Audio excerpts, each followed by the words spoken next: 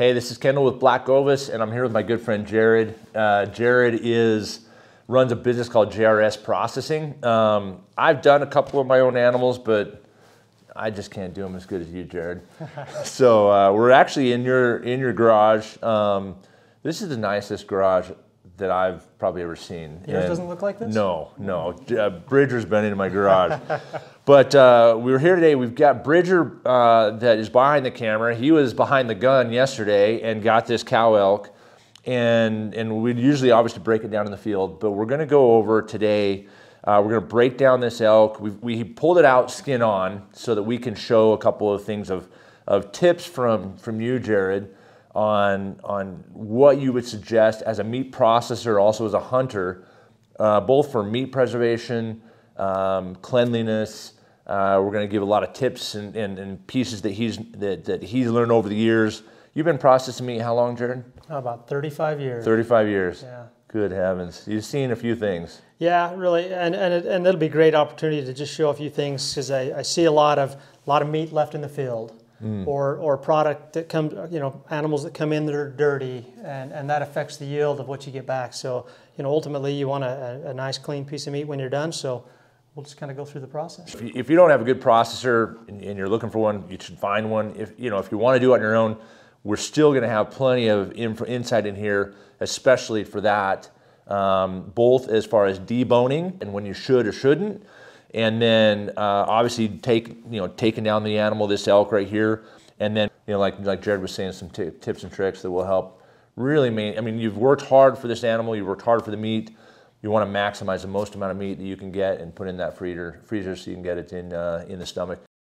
Okay, Jared, this is the normal scenario. Well, not normal in the garage, but scenario where you've got the animal gutted. Whether you're going to gut or not, that's really more your style.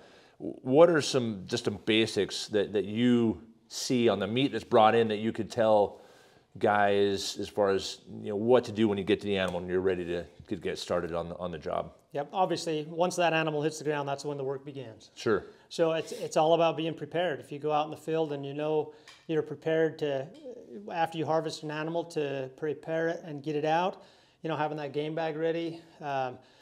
Depending on where you're at, obviously, Bridger was fortunate to get this elk out whole. Yeah. A little bit of snow on the ground, and he was able to get it out whole, which typically doesn't happen on an elk. Right. So, typically you're gonna end up quartering this thing out, and it's all about taking the time, keeping it clean, being prepared, having your game bags. Once you take that skin off, I just lay that skin back and use that as a tarp, and then you can get to this whole side of the animal, taking the quarters off, and we'll show some examples of that. And then once that quarter comes off, what do you do with it? Have your game bag ready, maybe some paracord to tie that in a tree as you finish the rest of the animal. There's been a lot of times that I've just jumped into taking care of my deer or elk, and then once I get the quarter off, it's like, oh man, is there a log around here? And just preparing, I guess, the table, if you will.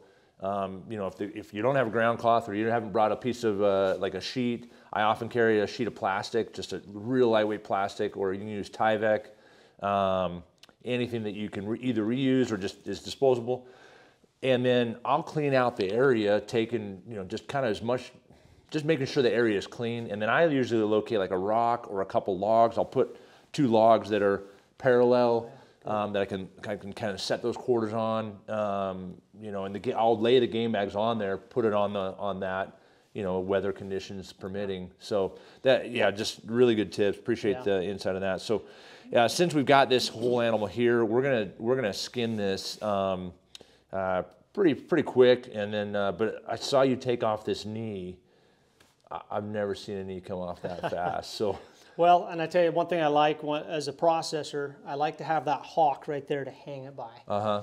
And so not cutting that tendon off. So if somebody brings one to me, I'd just soon have that leg on, and then I'll cut the hawk, cut it off, so I have that hawk to hang it on. Just makes it much easier to hang. So, depending on where you're at, if you're going to haul that thing out 5 miles and you're going to bone it out, which we're going to talk about that, then obviously that changes things up. Okay. But, this elk we had overnight in the back of my truck. It got down to 11 degrees. Whoa. Yeah. What are the temperatures that you can keep an elk at, or a deer, and know, okay, the meat's going to be fine? Like, let's talk about overnight temperature. A lot of guys will shoot an animal. I've shot plenty of animals that, you know, kind of last light. A couple I've let stay overnight. Others I've just gone in and looked for them. What's that temperature and or the condition the elk's in? Well, when you think about meat, holding meat under 40 degrees is ideal. Okay. However, you know, when you take an animal like this, I mean, it has this, I mean, that hide can be up to ½ inch thick. Oh yeah, there. especially up in the neck. And it'll just retain that heat in there for overnight. So even though it's cold, you know, you have to think about, okay, maybe I'll come back tomorrow, but you need to break that up, you know, open that up and maybe break those quarters off. You know, and especially I see it right in here on that hind quarter. It's such a massive meat back there, it just doesn't cool off. So, you know, if you're in that situation, it's best to, you know, open them up, open that, maybe go down to the ball socket there and open that hind up so it can cool off. What are recognizable traits that you see the meat? Are we talking discoloration? Oh, absolutely. Obviously smell. Yeah, a little bit of both. I mean, I call it kind of a radioactive green. You know, you can start to see it, and that's where you'll see it, right around that ball socket. As soon as you start taking that quarter off, you can see that tinge of green coming in there. So again, it really, when this thing hits the ground, you've got to have a plan to get that out to make sure it's wholesome. You know, once that temperature goes too high, there's no, you know, just bringing it back down to temperature isn't going to make that wholesome again. When you watch like some of the hunting videos that are out there, and you see guys saying, you know, they made a questionable shot, they're not sure. Yeah. And they're like, oh, we'll just come back tomorrow. Like, you as a processor, are you going, don't do it, like, go find that animal? Absolutely. And as a hunter, I'm like, oh, it would be a sleepless night for me for sure, you know, because I'm thinking about temperature. The neatest quote I heard was from a newsletter out of Wyoming from a game warden talking about antelope hunting. And he says, you know, would you go to the store, buy your T-bone steaks, throw them on top of your car, tie them down and drive on a couple hundred miles of dirt roads and expect them to be good? You know, so, you know what, I love that quote. But yeah, you've got to have a plan to get that taken care of and get that meat cooled down. Gotcha. Cool. Well, let's keep going on this gal. Okay. In this environment, I'll take this hawk up and we'll raise it up and start working on it. Okay. And obviously, having a sharp knife makes a difference. There's a lot of different options when it comes to that too, as you know. But what kind of knife, do you have a particular brand or style that you like in the field? Just as I mean, your whole life has been with a knife in your hand.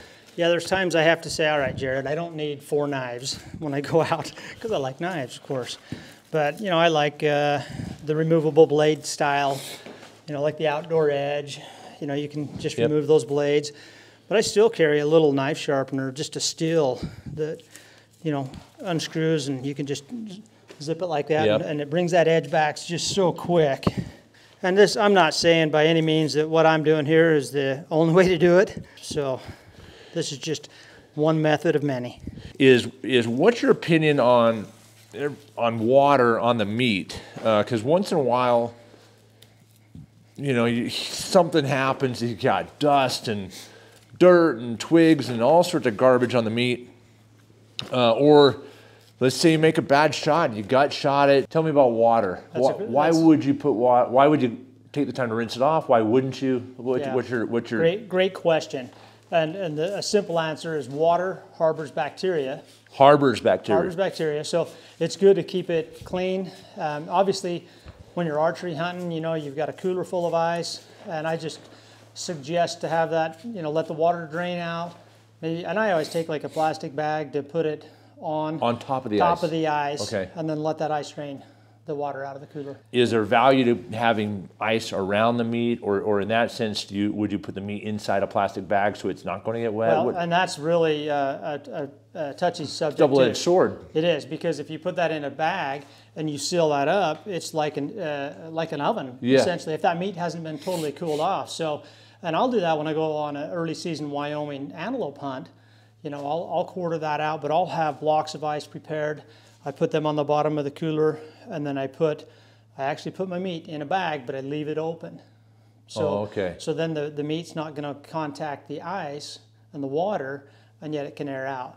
Gotcha. So If if guys brought in some meat that's been in contact with water for an extended period of time, like let's say a hind quarter, how much of that meat do you end up like losing as a result of that, or do you really lose that much? yeah, I mean it'll really discolor it. It takes the coloration out of it. You know, turns it like a just a light color.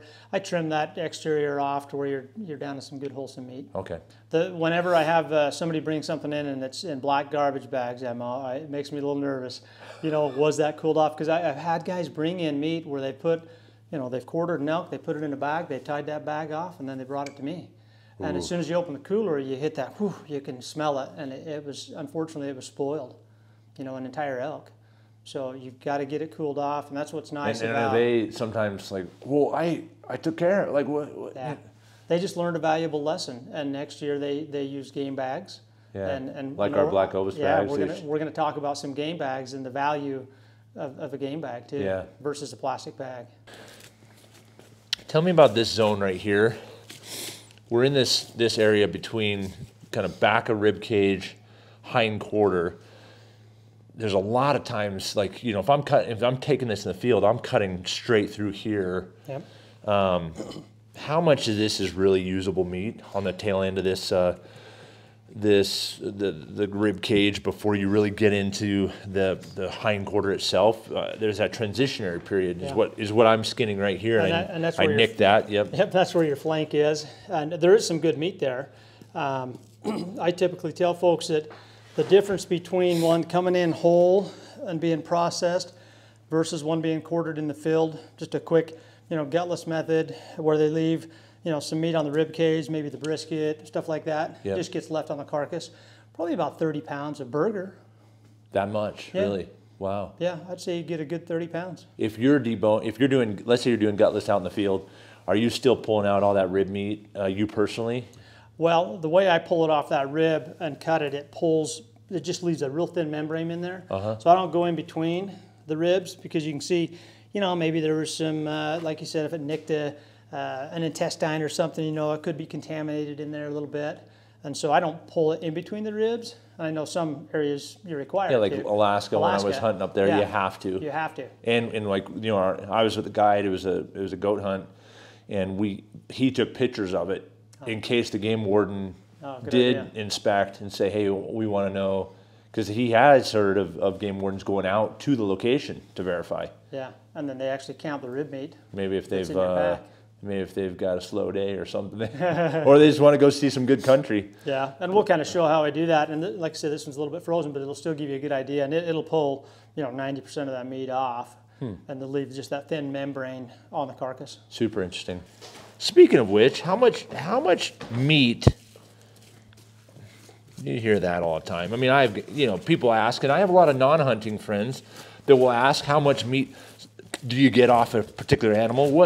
What's your best case and normal scenario for elk and deer? How many pounds? I think on an elk, if you bring it in whole, and I weigh it by the carcass, and that's typically how most processors will do that. And you get about, depending on shot placement, of course, too. That can play a huge factor into the yield on the meat. But on a whole carcass, I'd rough say 60-65% yield of boneless meat from the carcass. From the carcass. Yeah. Okay. So probably 180 pounds of meat. Okay. Yeah. And then a mule deer, if a guy shoots in, your average 150, 160 buck, yeah. 4 point. And that's where it gets a little deceptive. Somebody brings a big deer and they worked hard and they, either drug that out or they packed it out. I mean, I packed a 4 point out this last deer season, and I weighed my pack when I got home. Your own? Yeah. Yeah. My own deer. My son and I went out and shot that deer, and I think my pack weighed 85 pounds.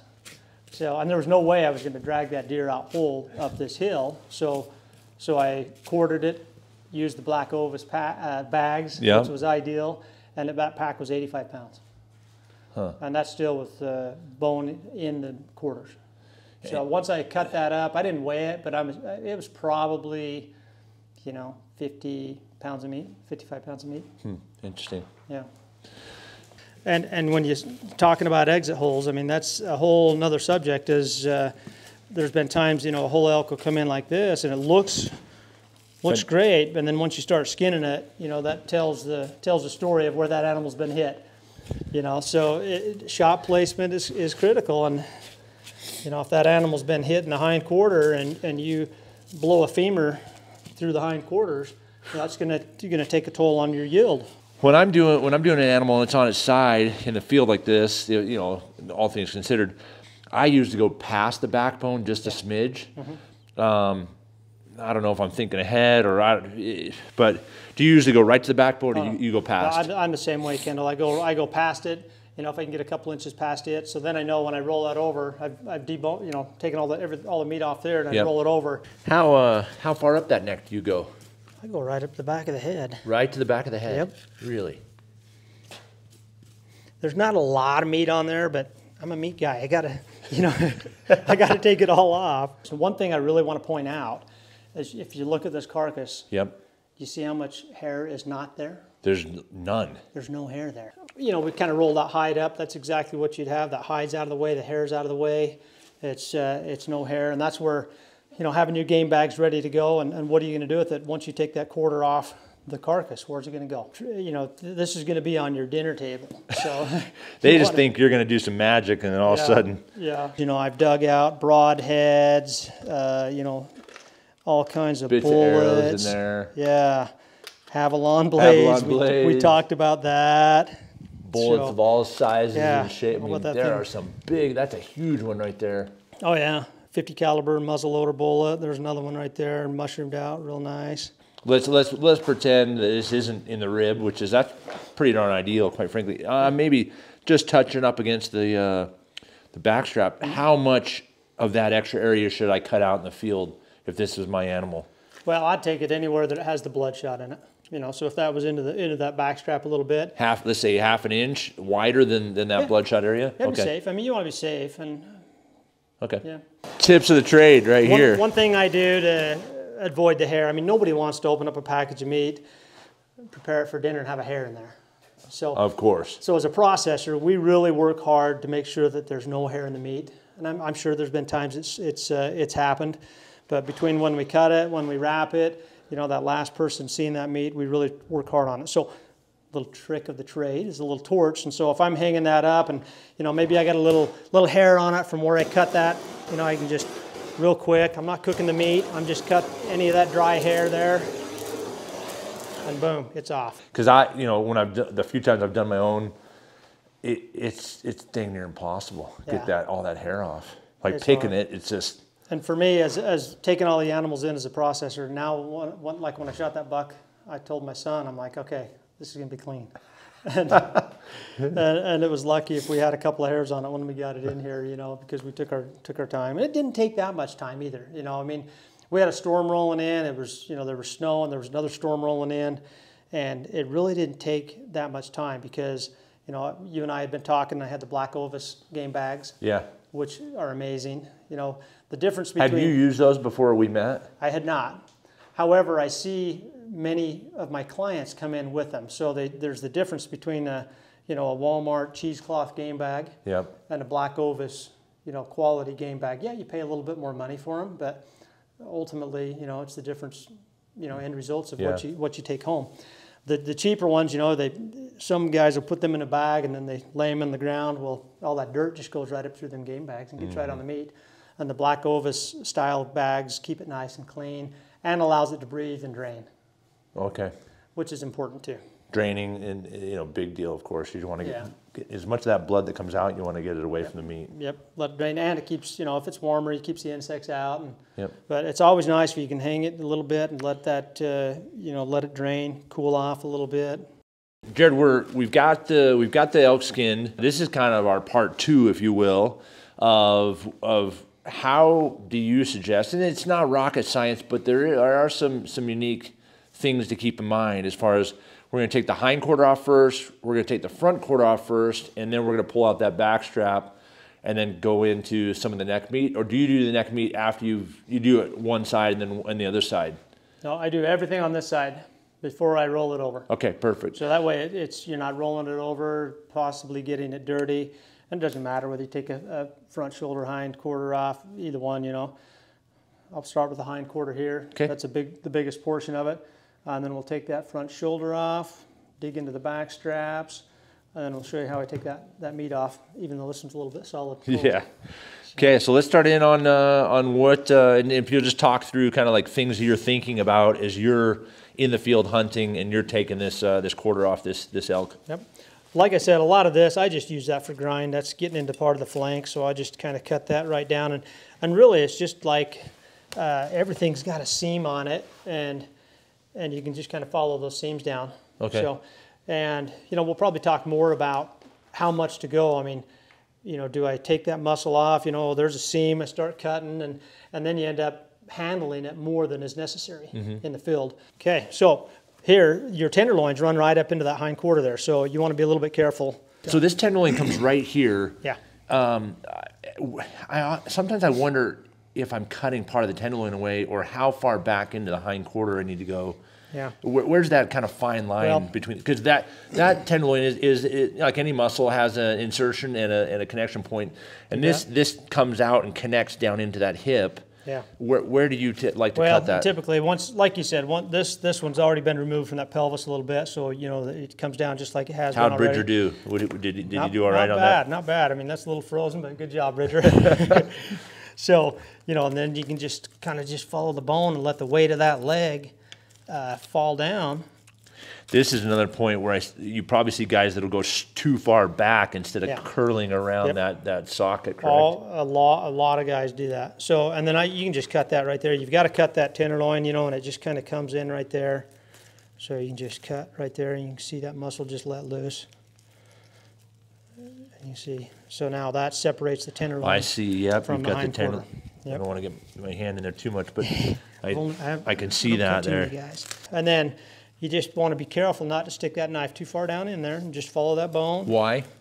You're going to go right into the meat because that knife's just dirty, gets contaminated. You can see every knife cut, you know, whether it be from somebody skinning, which think about your knife running through that dirty hide, and you can see every knife cut just by the contamination that it has. Do you switch in the field? Are you switching out between the knife you skin with and the knife you cut into the animal with, or just you're using the same knife but you're cleaning it off before you really start into this? And I usually have two. I have a fixed blade knife. If I'm going to bone something like that, I'll use it rather than my Havilon or something. Havilon. Yeah, I carry both. I usually have the Havilon or the goat knife, and then I have a couple different Benchmades that I really like, or Argali makes a really nice knife. Drop point blade. Yep. But it makes a great skinner or breakdown like this. Yeah. Okay. So you can see here, there's another little bone right there that comes off that pelvis. And that's another point that I know I personally have left meat. Yep, right there.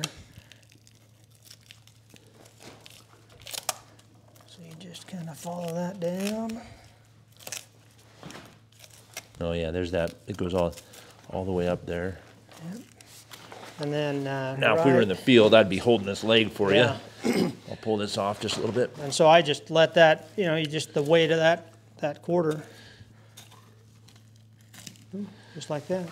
There she goes. So this is the piece right here that a lot of times gets left in the field. That piece right at the bottom. Yeah. Yep. So if you were in the field, that's where you'd take a piece of paracord or something, or like you mentioned, a log and something nice and clean to set it on. It's nice if you can hang it and just let that thing start airing out. So there's two ways that, sometimes guys will have, a lot more meat on the front shoulder. I usually don't. I just take it up against the front shoulder because I'm going to pull that off. You're going to pull this flank off. Yeah, all that brisket and that I've always wondered, it's like how much do you want me to leave on the shoulder itself, and how much can I just isolate and take off? I suppose, because there's a lot of guys that won't take this meat right here. Look at that. That's a big chunk of meat there. Yeah, especially on an elk. So yeah, like I said, there's no exact science of how to do this. So, some people may critique the way that we're doing it, and that's fine. This is just the way that I personally do it when I'm in the field.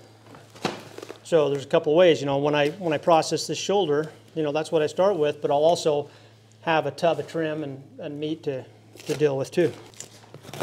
So I just right up along the back side of the scapula there.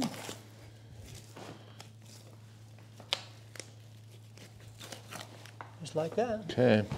So here you're gonna pull off this rear hind I'm flank. gonna pull off that flank a little bit there, so I'm just gonna cut that down, and you can see that back strap. You're right at the kind of the line between the back on strap. it, yep, you can see the back strap right there. Yep. And then in this case, I mean, I'm just gonna do it kind of like I do it in my shop. I'm just gonna take that flank out. Right along that bone. And then all that's gonna be just trimmed out, cleaned up, and delicious sausage made. For that tenderloin, yeah, you're cutting up the backbone. Yep. And then really just follow the bones. That's a little bit frozen in there too. There's your tenderloin. Heck of a tenderloin. So right here, when you start into the back strap, again, we've got some curves right here on that pelvis. What are you looking for? So I do it from this angle with your knife instead of like this, because it kind of curves up in there. You're positioning your knife here. Yeah. I think a lot of times guys just go straight down right here instead of coming in. But you're saying bring that almost the point of your knife back towards the kind of the rump, if you will. Yep. Because this bone comes out here, and then it kind of cuts in there where the meat goes in there. And there's not a lot, but you know, it is a back strap. So you just follow that down there. You can just take your knife and run it all the way along that back bone all the way up to the neck. Okay. And then we'll take that back strap out. If you're in the field, are you going down the top of the back strap first, or do you go down the top of the ribs, that where that line is right there? Do you start front, back? Do you have a way of doing that, or is it just you just go after it? All depends on how that animal's laying. Like this one, that backbone's down a ways right there. Yep. And so it can be either way. You know, you can come down like that. Like I said, if you're gonna take just that back strap, and we'll take a little bit of that bloodshot out. You know, you just take that back strap right there, and then we'll just take that down that way and show them how to do it that way. Okay. You can start right there with that bone, the rib. Keeping, again, you know, trying to keep as much meat on that back strap. Are you thinking about your blade angle as well, kind of being against that rib versus cutting back into the back strap here? Absolutely. And then right here, that rib changes a little bit. That angle, you know, kind of goes in a little bit. It rounds more than right back here. It's flatter. So if you've got too much knife blade in there, you're going to be into the back strap, and I actually do see that all the time. And once we get up into here, now you're getting up into the chuck, and then a little bit further up in there with the neck. But when I do mine, I just take it all the way down here as one big piece, you know, instead of just trying to take that piece out there. I'm guilty as charged. I oftentimes would just pick a point, and I always wonder how far up into that neck should I go or not go. But what would you prefer as a processor to see? You know, it's fine to do it either way. But this way, you're going to get the full benefit of that back strap. That back strap really runs, you know, from that pelvis all the way up into here, which is, you know, your loin up into your rib. This is the separation right here. This is the back strap. This upper portion. This stuff here is. Yep. This is a really good muscle. It's called the spinalis, and it's a very tender muscle. I typically take it out because there's such a heavy ligament in between it. Yeah. So I take that out and clean up that ligament to where you just have the back strap. Okay. But when I'm in the field, you know, it's still one piece of meat instead of dealing with multiple pieces of meat. And so now we're at that point where, you know, you're up here with the backbone, and now you're just kind of going the other way instead of, had I had the right angle, I would have went along the backbone and then come like this, and then it's separated. But in this case, we'll just follow backwards. I mean, look at that. That's a gorgeous, long piece of meat. And then when we cut that, you know, we'll clean all this up. We'll take that silver tissue off. You know, all of this just goes into burger. But on the backside, see, we didn't get in any of the backstrap. And so you've got a nice clean backstrap with no knife nicks in it, nice and clean. And then at that point, that's where I would, you know, we'll take this off. We'll just kind of like carve that out, that we're not going to mess with that. And then we'll just take that meat off, and we'll just use that for some. All this stuff here? Yep. Okay. Some delicious maple bacon sausage. Like we had this morning. Yeah. What we're going to do in this video is we're going to break down this front quarter from the elk that Bridger shot yesterday. We've got the hind quarter right here. And so we want to show you each, just the do's and don'ts about when you do this. But before we dive into that, Jared, talk to me a little bit about your philosophy both as a hunter as well as a meat processor why you would debone, why you would leave the meat on the bone, and then also from a meat quantity standpoint. What are some of your thoughts there? Sure. Well, and that's a big question. So obviously weight, especially when you're talking an elk, you know, that leg bone, especially on that hind quarter, you know, that can be, you know, 8 to 10 pounds, depending on the size of the elk. So depending on how far you're in there, you know, that makes a big difference. You know, from a processor's perspective, I look at it as the less that hind quarter, less that animal's handled, the better yields you're going to get as a customer. You know, because it's the potential to be in dirty, you know, more pieces, more dirty, more contamination. So I encourage folks, if they are going to bone it out, just take the bone out and then leave that meat intact. You know, don't start into the butchering process, if you will. Leave that until you get home. Even if you're going to do it yourself, you know, which is fine, you're going to have better yields and better, cleaner product once you get that home. Then you can break it down. When you debone, and you'll show us this primarily on the hind quarter, and you're then putting it into the bag. This is one thought that I've had as I've done it. Would you turn it inside out, or basically keep it the same structure as if the bone was in and have it, you know, just the bones out, and it's kind of the same thing? I definitely keep it the same structure it is, because then I know I've turned it inside out a couple times, and that's okay to cool it. I'm trying to cool it, but I don't know if that's a good thing or not a good thing to do. And I know the way you brought it in, you use some good quality game bags, and again, you know, we've already talked about that, but that's key, is using those good quality game bags, because it keeps the meat clean and still allows it to cool and breathe. Okay. So that's important. So it's important on a big piece of meat like that hind quarter, you know, to depending on the temperature outside, you know, you want to get it cooled down, but it's just all about keeping it clean. What's the for you? I'm talking if you're out hunting, what's that distance that you'll say, listen, I know this is going to suck, or this is going to be hard, but I'm going to keep the bone in because I'm only X amount of miles out, or because you know. You're already thinking about the meat. Yeah. I'm going to get more meat. It's going to be better. It's going to be easier to butcher. Again, whether it's like me and I'm dropping off to you, or whether it's me and I'm doing it by myself. If you're going to be out hunting, what is that? Do you have a magic number? Yeah. That you think about? Well, you know, I'm getting old, so you know, and the weight. Your son's pretty strong. I've seen him. Yeah, it's good to have him along, but. You know, when I think about how that is in a pack, and you deal with packs a lot more than I do, I like that bone in so that it holds that meat instead of just plop down to the bottom of that pack, you know, pushing right on the bottom of my back. That's one reason I like that up. I mean, I cut the hoof off, you know, the leg. Yeah, of course. So which I always scratch my head when I see guys packing that thing out the hoofs. I'm like, what on earth are you doing? Yeah, there's a lot of weight there. Yeah, totally. So, yep, that's my thoughts on that. So, yeah, in this scenario, watch as we go through this breakdown, and Jared's going to give his kind of tips and tricks and point out the different meat cuts. Whether you've seen this before, this is kind of just Jared's take and how he would debone. And so let's jump into to this front quarter, and then we'll go through the hind quarter. If I'm out in the field and I'm a pro, I've got the quarter off the animal. I've usually spread it out. I carry a piece of plastic or a little tarp. Where do I start in this front quarter? Yeah, once that front shoulder's off, and that's a real important point, Kendall, is to make sure you've got a clean surface to work on. If you're doing this in the dirt and you're getting this all dirty, and you get it home, you're going to have a heck of a time getting it cleaned up. It doesn't just brush off.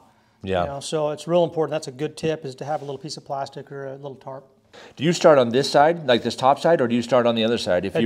Well, as we did that carcass, we pulled a lot of that meat off, you know, so it just got down to the shoulder. So all that chuck meat, rib meat, that stayed on the carcass. We pulled that off separate and talked about that going into the burger and sausage. So pretty clean here. So, and again, depending on how much you want to, you know, to take off, for me, I just separate it, you know, like I would if I'm going to totally debone that. Yep.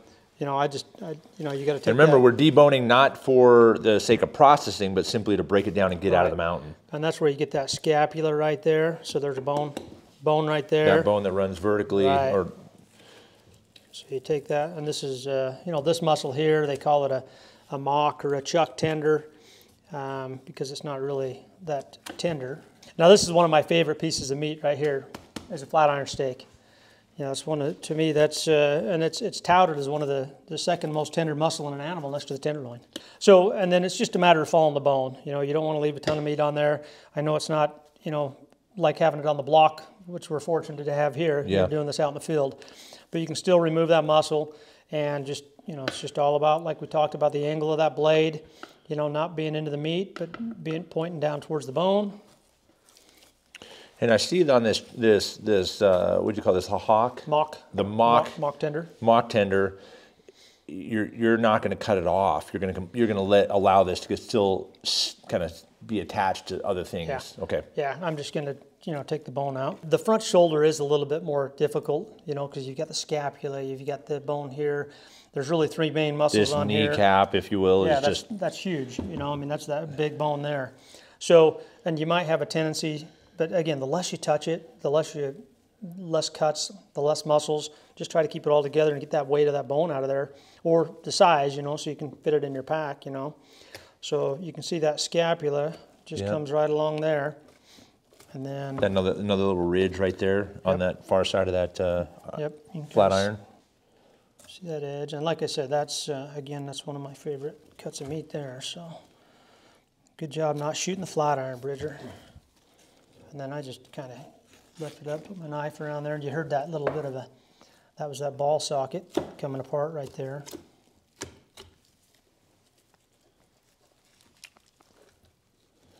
Well, that's kind of cool. So you're cutting that scapula clean out. Yeah. And there's actually some good lean meat on the bottom side of that scapula too. There's not a lot of it, but Nope. You're seeing that's really good cut on that bottom, or just really good meat. On the bottom, I just use that for trim, for a grind. So this gold, one, we call now that. you've come around the knee bone, or that big knee socket. I flip it over, and really it's just, like I said, like connect the dots only in reverse, and there's a bone that runs there, and a bone that runs there. You know, you can see that bone. So we're just going to take that meat off that bone. It gets a little scrappy there, but like I said, if somebody brought this in to be processed, I mean, I wouldn't mind that, because I know how it come off the bone, and you've still got the main muscles intact. They haven't pulled these out. These aren't cut into portions. Yeah. Okay. Yep, and then when when I seam that out at the shop, it's going to be nice and clean. Or again, when you're doing this at home, you know, you can use that trim for grind and stuff like that. So then it's just a matter of just running the knife in. I'm not digging that knife all the way in. I've just got the tip of that knife right along that bone there. And I'm just going to follow that bone all the way up there. And then for this purpose, we're just going to come down the bone the other way.